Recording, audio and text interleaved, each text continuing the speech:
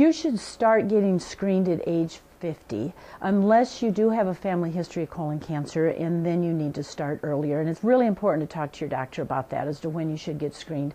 But you should start getting screened when you're 50, and it's just not a male disease, it's not a female disease.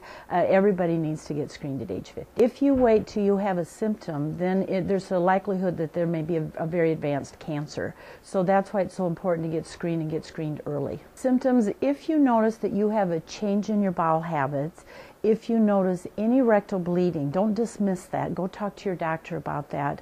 You know, if you're noticing abdominal pain, just any change at all in your bowel habits, it's important to talk to your doctor about that. And most importantly is to talk to your family about history and who in your family might have had polyps in the past, or did grandma have colon cancer, or what did grandpa die of, because a lot of people aren't even aware of their family history. So that too is very, very important.